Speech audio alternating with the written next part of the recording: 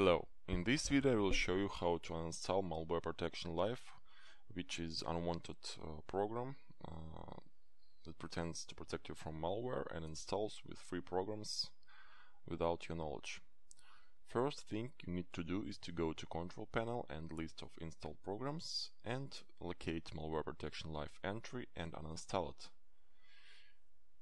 In some cases it will show you an error that it cannot be uninstalled and you don't have efficient rights to do it. In this case you can boot your Windows in safe mode and uninstall it from there.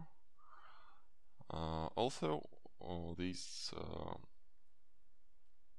uninstall process will not completely remove Malware Protection Live, and I will show you further steps to remove it.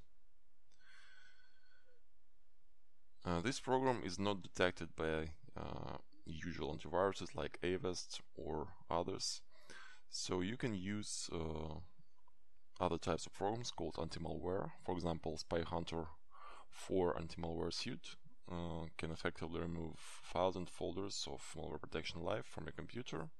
And the second program is famous Malwarebytes anti-malware, which is free. So you can scan your computer and remove it using these programs.